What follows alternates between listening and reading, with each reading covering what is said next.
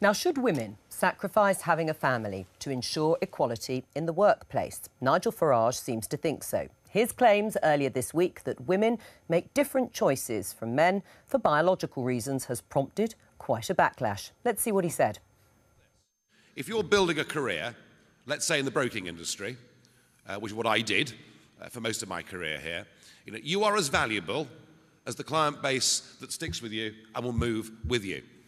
And in many, many cases, women make different choices in life to the ones that men make, simply for biological reasons. And if a woman who has a client base, has a child, and takes 2 or 3 years off work, she is worth far less to the employer when she comes back than when she went away, because that client base will not be stuck as rigidly to her portfolio. And I'm afraid I sometimes think that we look at the figures, the pay gap in the city between men and women, and assume that it's still an old boys' club full of discrimination. Actually, pre-Big Bang, it was. No question about that. When I first worked in the city, it was a deeply sexist place. It really was. That's all gone completely. I don't believe in the big banks and brokerage houses and in Lloyd's of London and everywhere else in the city. I do not believe there is any discrimination against women at all. I think young, able women that are prepared to sacrifice the family life and stick with their career will do as well, if not better, than the men. Controversial. With me in the studio is a woman who's been very successful in the city. Louise Cooper is a financial analyst and commentator and a mother. And is champing at the bit to discuss Nigel's comments. But first of all, Nigel, you said that... Well, just get the ground rules here clear. If you're a television presenter, right, you can have a baby, and come back, no problem. If you're a dentist, you can go. If you're a financial markets analyst, you can take time off and come back. If you're working on a brokerage desk, right, which I did for many, many years, I would not even take a fortnight's holiday because that was too long to be away from those accounts. So I was being very, very specific. Except you said there was no sexual discrimination, you believed, against women in city firms. Well, city firms... What do you base that on? City firms are far more hard-nosed and look at the bottom line. And I do not believe the reason women are paid less in the city is because we have gross discrimination. Louise?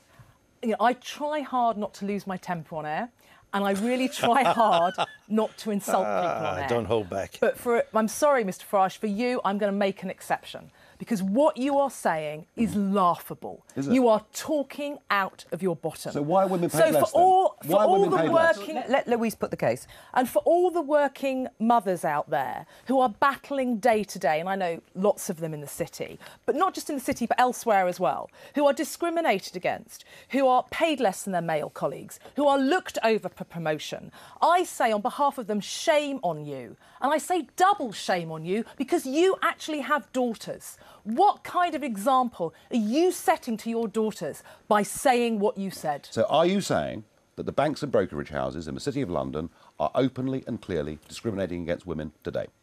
Openly and clearly is difficult, but they are discriminatory. The point you make about maternity leave, OK?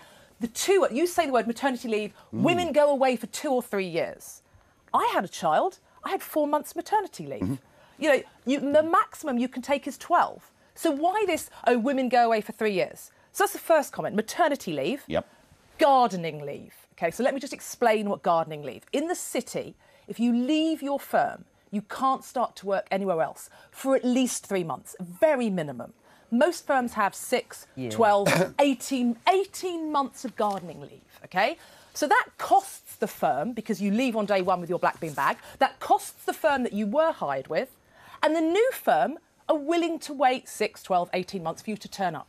So if it was so important for you to be there every second of the day and not have 3 months maternity leave, why does the whole city run on the let's poach other staff? Because clearly, and even more in the brokerage industry, there is a lot of gardening leave, and people and brokerage firms are willing to pay many millions to guarantee someone who will arrive in 6, 12, 18 months' time, which is far longer than maternity leave. So don't give me maternity leave. I say gardening leave back to you. And no one talks about that for discrimination against men. Well, the reason gardening leave was put in place is because people know that actually any time away from accounts brings in and increases the level of risk. So that's the very reason gardening leave was introduced. Look, when I ran a brokerage company, I had a guy came to me one morning and said, Nigel, I'm resigning. I'm going to do the childcare at home because my wife's got a better job than me. And there are now 1 million men who are at home bringing up children. I'm making a general point that in a fiercely competitive world like the brokerage end of it, that women are disadvantaged if they have children. Now, that is a simple statement of fact. And so there is discrimination against women who have children. That's what you're saying. In the city, they are discriminated against. I'm making the point that lifestyle choice of having a family makes it harder. Doesn't make it impossible, and there are some people that manage it, but that, I think, explains why women are paid less. Okay. I do not accept that the City of London now discriminates heavily against women. I don't accept that. No, I don't accept that at all. Right, you're saying women who have families are discriminated against. Women who decide to have children are discriminated against in the city. They're not discriminated against. In a bottom-line business, they make it harder for themselves. It's simply a statement of fact. Well, except Louise isn't the only person who's been screaming, metaphorically or literally. Ruby McGregor-Smith, Chief Executive of Mai Tai, Anne Richards, Chief Investment Officer of Aberdeen Asset Management, Lindsay Ricks, MD of Santander Wealth Management. They all have children. They're at the top of their game. It can be done. There aren't many. They're discriminated against. So Janet Yellen became boss of the Federal Reserve, possibly the most powerful job. She's got kids.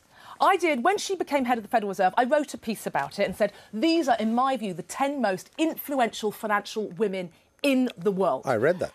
8 of them have kids. It is laughable. One of them is the head of one of the most successful hedge fund businesses in the world. Hedge funds do their, spend 20 hours a day at work. One was private equity. One was, Reinhardt and Rogoff. One of those is a woman. Christine Lagarde. Christine Lagarde at the IMF. It is laughable that because a person has a wound, they can't do a job. To their companies? We have to make a decision here, don't we? Women are paid 30% less than men in the city. Why is that? And I'm suggesting it's because they make different lifestyle choices. And whilst there are some women who want to have families... Is that right, though, Nigel? Is that right? Yes. It may not be right.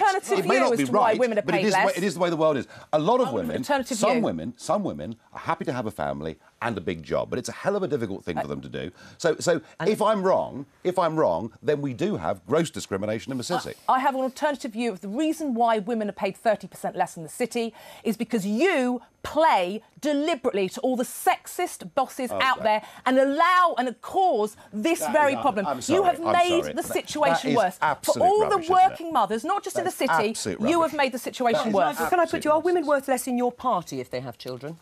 No, because they're not... Listen, I repeat, I was talking about a dealing room environment in the brokerage business, a very specific audience, not about professional women in general. You can see how it's fueled the argument, can't you? I can, because people deliberately choose to have a row over it. I was being factual. I think... It's been demonstrated that it isn't factual. I would not take a fortnight off when I was doing that job. No more than a week. One thing I will say to you, risk. Louise, about women in the city, they earn, relative to many other industries, a lot of money. They can afford to pay for that childcare without losing the majority of their salary. I put to you, in general, that can be a big problem. Well, exactly, and that is, so, again, when I said shame on you, Mr Farage, I say shame on you for all the daughters out there who are trying for a career in the future and for all the women who want to work but because childcare is so damned expensive in this country, cannot work but want to, you're making their situation worse. I'm not talking about 99% of the jobs market in this country. I was talking about one specific area. Thank you, Louise Cooper. Have you finished? Yeah, I've finished, yes.